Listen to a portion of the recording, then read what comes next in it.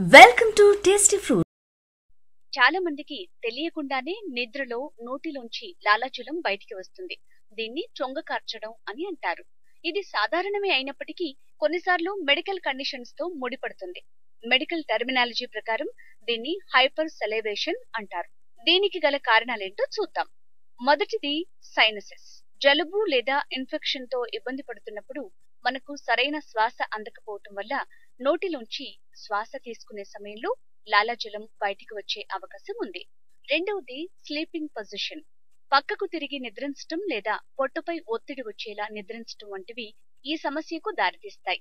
అయితే వీటిని ఎలా నివారించుకోవాలో చూద్దాం. నీరు ఎక్కువగా తీసుకోవటం, నిమ్మ చెక్కను కొరకటం వంటివి సలైవాను తగ్గిస్తాయి. సరిగ్గా నిద్రపోవటం, జలుబు, సైనస్ మరియు ముక్కు దిబ్బడ నుంచి ఉపశమనం కోసం స్టీమింగ్ వంటివి పాటించటం చేయాలి. Thank you viewers for watching our videos. Please subscribe our Tasty Fruit channel.